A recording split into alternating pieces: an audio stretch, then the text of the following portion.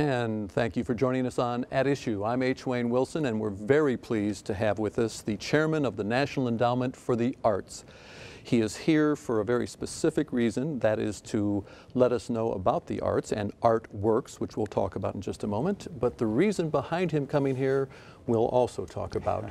So let me welcome to the program Rocco Landesman. Great to be here, H.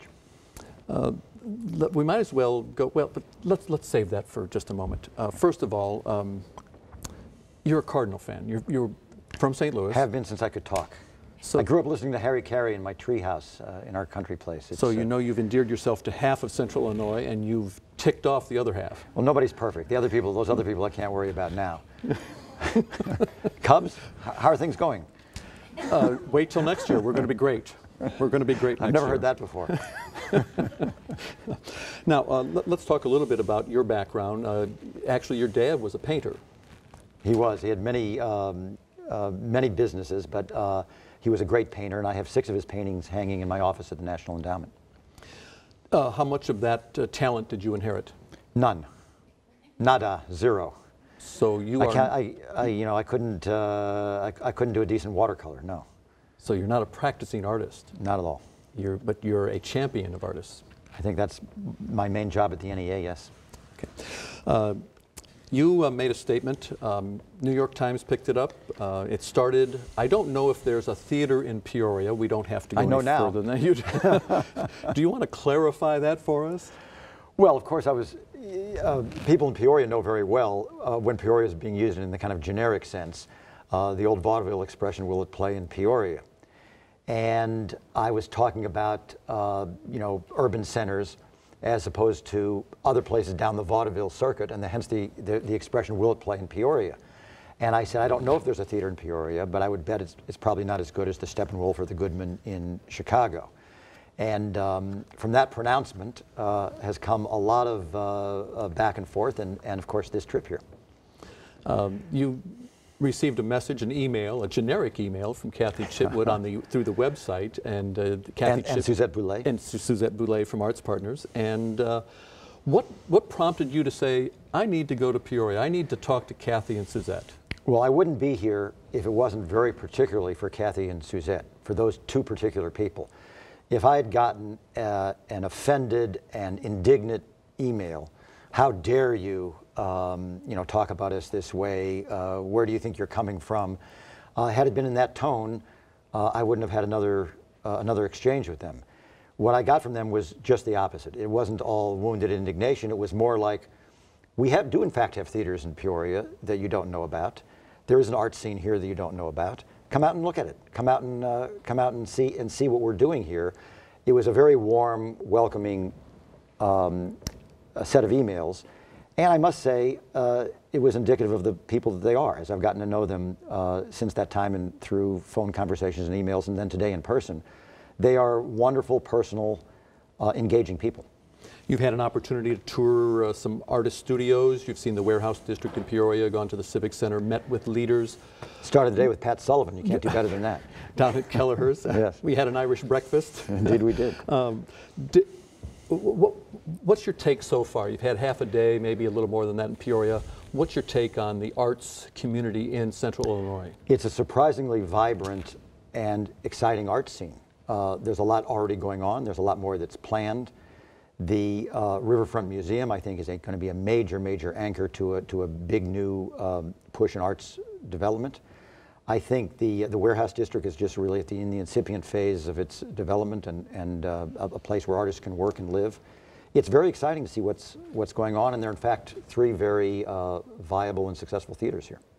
Let's talk about the Warehouse District in particular, because there are those who suggest that artists are the first to come into what we call displaced buildings, and they're the ones that are responsible for trying to, the regentrifications, shall we say? All we're hearing about these days is the importance of small business and small businessmen. That's what artists are. They're entrepreneurs. They are individual small businessmen. And in cities, they can be magnets for other people moving in, and an important part of a city. You have Peoria. The Peoria visit is the first of what is called the Artworks Tour. You'll be going to your hometown of St. Louis, Memphis, Sure. Nashville, and some other places later. But Peoria is the kickoff. What is the Artworks Tour, and what do you hope Americans take away from it? Well, at the NEA, I feel that we are an agency that exists to a certain extent as an advocate for the arts in the United States. We are not a typical agency. We're not an enforcement agency or a regulatory agency. I think we're generally viewed as the champion of the arts in the United States within the government. I know there's been a lot of back and forth of, are we lobbying? No, but we are, to some degree, representing artists in the United States government. I think that's part of what we do. And I came across this expression that I think conveys what our role is and the role of art in the United States. And because I have literary pretensions, I love a triple entendre. And artworks is that. It's first of all a noun. It refers to the stuff that artists create, what you hang on the wall and what you see on stage or what you encounter in a sculpture garden or whatever. It's the works of art. It's the stuff that artists create every day and that we at the NEA are committed to supporting. Our ideal activity is to support great works of art. So artworks is a noun in that sense and the sort of be-all and end-all of what we're doing at the NEA. Secondly, it's a verb. Art works on people. It works within people. It changes people. It heightens their consciousness. It changes their perceptions. It can change their whole outlook or who they are, what they thought they might do with their lives. I remember very well going to a production of Long Day's Journey into Night when I was a freshman in college. I think the show was at Bowdoin College. Coming out of that production, a completely different person than I was when I went in. I had really been not only affected, but to some degree transformed by what I had seen. I didn't know that people could talk with that degree of intensity and poetry, and I related my own life to it. And art does affect us. Art works on us as individuals. The third meaning of artworks is has a great deal of specificity. It has to do with artists working, that art works as a part of the economy of this country, that artists are real workers, they have real jobs, they're an important part of the economy of the United States, and that, I think, has to be recognized. You mentioned real jobs. I want to reflect back on a comment. Somebody was critical when they learned that of the $787 billion stimulus bill, I believe it was 50 million, you help me with the numbers, yes. But that was designated for arts. Something like 1/6000th of 1%. And the response shocked you. Yes, I turned on the television the next day, I turned on CNBC, and all these commentators, politicians, are saying this is a frivolous stimulus package because there's $50 million in it for the National Endowment for the Arts. And one congressman even said, how can you give $50 million for the National Endowment for the Arts when this money could be spent creating real jobs like road building? And I thought, what? Someone in the arts doesn't have a real job? If you are someone who has worked their entire life, you have the talent, the perseverance, the dedication as a musician, and you've risen to become the first violinist in a symphony orchestra like the great one here in Peoria, I don't think you'd appreciate being told that you don't have a job, that you're not working, because you're working as hard or harder than anyone else. You've got kids to put into college, food to put on the table, medical expenses. You have a real job and you're part of the real economy. And what we're going to be saying, whether people like to hear it or not, is that arts jobs are real jobs and arts are an important part of the economy. Mentioning the money, let's talk a little bit about budget. NEA was created by Congress in 1965, and how are you funded? We're funded through direct appropriations by Congress. And I was very happy to see that the recent appropriation was above the President's request, $167.5 million, which I think was $6.5 million above his request, and I was very gratified by that. The highest in about 15 years or so. Yes. And when you have that money, what do you use it for in terms of helping the art communities around the country? Basically, we make direct grants to arts organizations. Now, those are usually on a matching basis, so they become very leveraged. 40% of our money goes directly to the state arts agencies, which give out money according to their geographic components. but the remaining 60% is given by us directly to arts organizations. There are a couple of programs where we give individual grants directly to the artists in literature, or the Jazz Masters program, but generally we give to institutions. There are pretty strict matches with that, so the money becomes very leveraged. And there is some imprimatur value of these grants, probably, because they're vetted by peer review panels.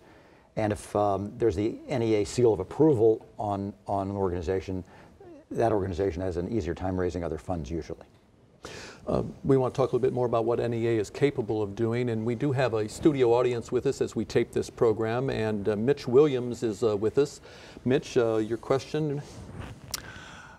Thanks for being here today. Sure. My name is Mitch Williams again. I'm a full-time professional entertainer and performing artist. I'm concerned with the perception of our local community, as well as the perception of the arts nationally, as you've just been speaking of. We do, in fact, have a vibrant arts community, as you've learned, but unfortunately, it's one of our best-kept secrets here. We're good at promoting ourselves in this area for sporting events and for industry, but Peoria is not necessarily known as a center for the arts, even though it actually is. You know, what can we do on an individual level, as well as influencing those in our government and the people that actually are positioning our city and our area to you know, begin promoting ourselves as a center for the arts that we truly are, so that we can use that to bring in tourism dollars and corporate events and talent for industry. You have to get together to begin with. You mentioned businesses and sports. Well, there is a Chamber of Commerce in business. Sports have their leagues. I think you have to get together as a group, as one solid entity that has a certain scale and a certain single voice, and start making that voice heard. I think you can't go off into 17 different directions if there's 17 organizations. I think you have to find a way to come together to speak as one to whether it's government agencies or philanthropies or whatever. I think there is real strength in unity in that situation. Thank you. Just recently, you were on NPR Morning Edition, and I believe actually the phrase belongs to your predecessor, but it was talking about moving arts discussion from the East Wing into the West Wing. Well, those are Bill Ivey's words. I don't think it's a question of wings. I think that if you look at Michelle Obama's statements about the arts, they go well beyond what we think of as the East Wing. She has talked about how vital the arts are to our soul in this country, how it's important part of our national character, that it's not an extra, it's not an add-on. And I think she has been trying very hard to move the arts front and center into the discussion. Both she and her husband are very committed to the arts. They've made that very clear. The president, when he was candidate Obama, had an arts advisory council and an arts policy, very, very unheard of for a presidential candidate. She is very committed to the role of the arts in our society and to the importance of arts education. So I don't think it's East Wing, West Wing. I think it's two people who are very, very committed to the arts in this country, and frankly, that's one of the reasons I went down to Washington to take this job. While you have supporters of arts funding and supporters of NEA, there are those who are contrary. Glenn Beck's been beating you up pretty badly, if I may use that term. There was an August 10th conference call. A young man by the name of Patrick Corielch was on Glenn Beck's program, mm-hmm. and he apparently taped what appears to be this conference call. And Glenn Beck takes you to task because of a statement that was made by a representative of NEA, and correct us if this is incorrect, that the artists are encouraged to do art that represents one of the 4 administration initiatives. Well, I'm glad that you mentioned that was on August 10th. My first day of work was August 11th. So I inherited that. I think that guy was a little bit in his campaign fatigues at the time. Still, he'd been working in the campaign. I think he actually meant well. I don't think he meant to say that you should go out and advocate for specific administration programs. But some of the stuff that he said came out badly. I'm sure he would like to have that back. But the arts, the National Endowment for the Arts is not an advocacy agency in the sense that we're going to go out and promote different programs within the administration. That would be way over the line. We have no intention of doing that. But it's typical of Glenn Beck that when I made a statement like the one I just made, like the NEA would never do that, his answer was, yeah, sure, right. And then he played Yossi Sargent's comments from the day before I arrived at the NEA as proof that I was, was lying. That kind of attack, which we've heard before, we heard a lot of it in the 1950s and early 60s. So-and-so associates with so-and-so who associates with so-and-so who has this agenda in mind or advocates for this, and building this kind of conspiracy case. That's not the kind of dialogue I'm interested in even answering. It's so ridiculous. You are going to take Artworks tour to St. Louis and then to Memphis. And I want to talk a little bit about regional art and how we can establish pockets of art. For instance, blues music from Chicago to Memphis all the way down to New Orleans. And that's pretty much where you saw the evolution of blues music. Or if you go over for let's take printmaking. Printmaking, the design of printmaking had the University of Iowa is the focal point for that. And I'm sure Boston and San Francisco and others have their little niches. How do you go about making sure that regions maintain their identity? Well, I think one of the main missions of the NEA is to support wonderful art wherever we find it, wherever it comes from. I happen to be a country music fanatic. I have a career because of Roger Miller, who is from Eric, Oklahoma. He wrote the score for my first show, which was Big River. And I remember going out to the opening of the Roger Miller Museum in Eric, Oklahoma, where Roger grew up. And you arrive at the airport in Oklahoma City and you drive to Eric, it's 140 miles or something, and you go not only to the birthplace of Roger Miller, but you pass the birthplaces of Garth Brooks and Jimmy Webb and Sheb Wooley, who was one of the founders of rock and roll, an area that doesn't have much in the way of educational facilities or music conservatories or anything like that. It's a fairly barren country, and yet it produced these incredible talents. So you never know where the next exciting and interesting art or artist is going to come from. It's always a surprise, and we at the NEA have to be there and ready for whenever and wherever. Sheb Wooley, rock and roll. Didn't he write Purple People Eater? He did indeed. That's what I thought. One-eyed, one-horned, flying Purple People Eater.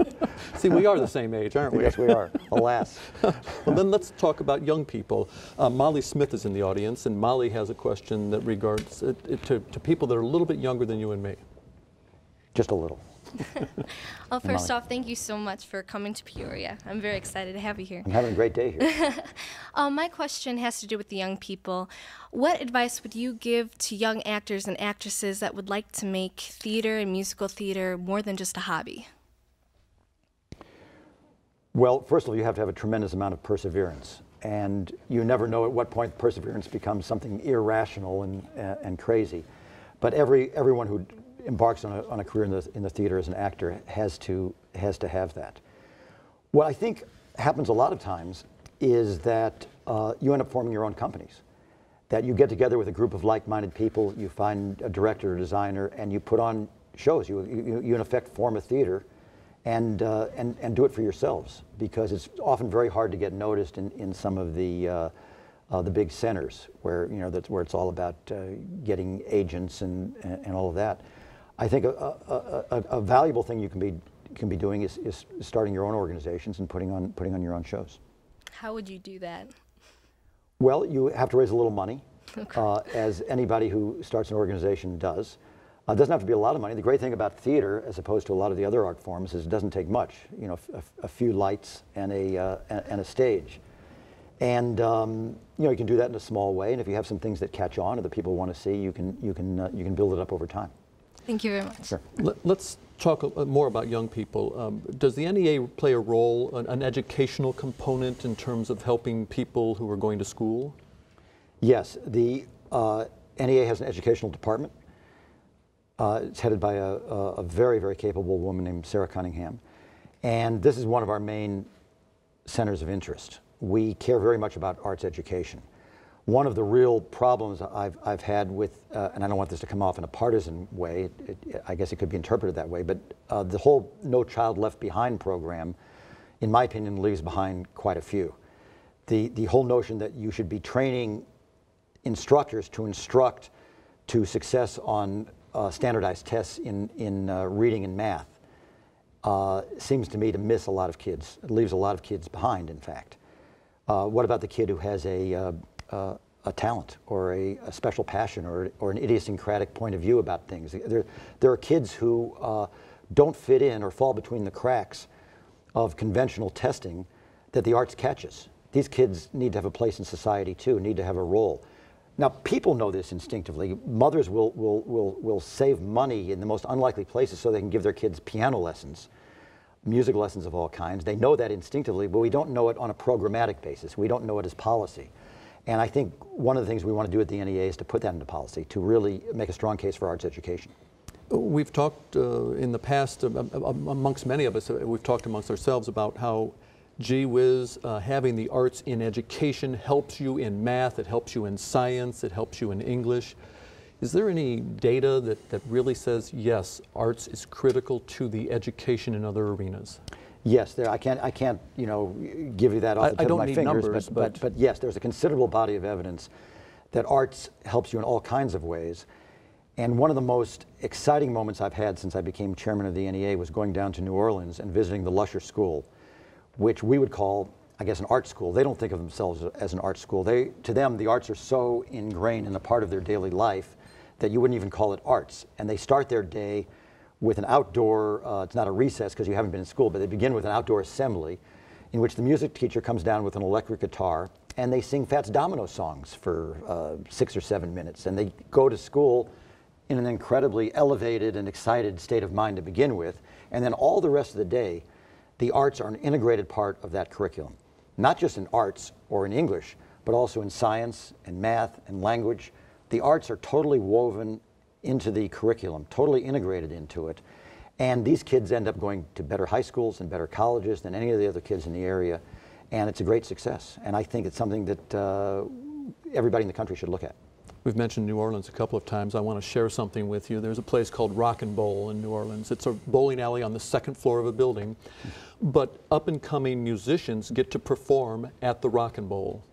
And so people are bowling, and they might have a beverage or two, but they're learning about different kinds of music at the same time. That's great. Let's talk about economic impact. How many, do we have a measurement of how many people work in the arts in America? 5.7 million hold full-time arts-related jobs. That's a lot.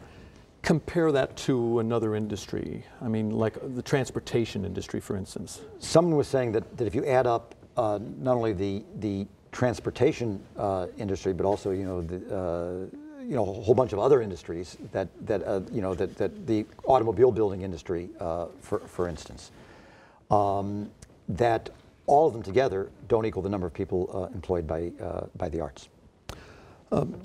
Staying on the economic impact, we know that communities like to support the arts. They traditionally have, but we just saw Chicago, at least in their preliminary budget, cut their arts funding by 50%.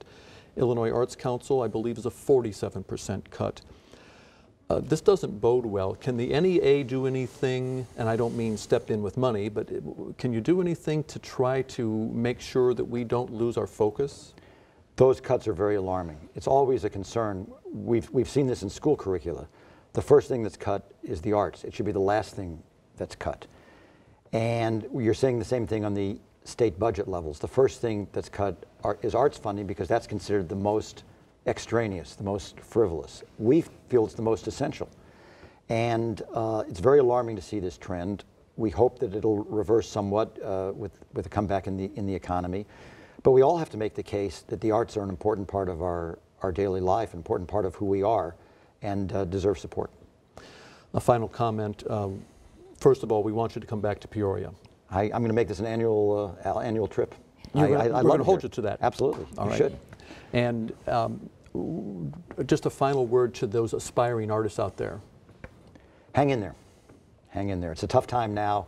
We're going to get through this. There's going to be a better future, and it's going to be okay. Rocco Landesman, Chairman of the National Endowment for the Arts, thank you so much for joining us. We appreciate your time here in Peoria and on At Issue. Thanks, H. And we'll be, our audience wants to applaud, that's okay. They can go ahead and do that. I just got to Hold on. And we're going to have Ken Hinton, who is the Superintendent of District 150 Schools in Peoria, join us on the next At Issue. A week from now, we'll be discussing his retirement and his view as to what District 150 should do in the near future. Thank you for joining us on At Issue.